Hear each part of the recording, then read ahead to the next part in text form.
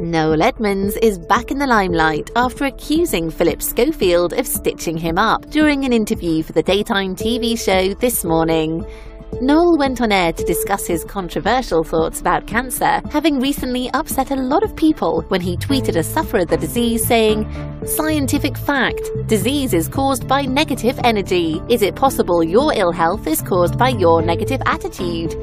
Noel also claimed the illness can be cured by an electronic box.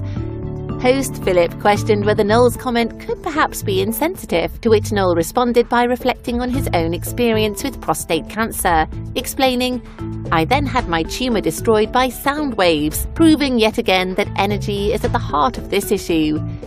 According to the Mirror newspaper, Noel found the line of questioning to be aggressive and disrespectful. An ITV spokesperson has defended Phlilip and stressed the importance of asking challenging questions on behalf of the viewers, without the intention of offending guests.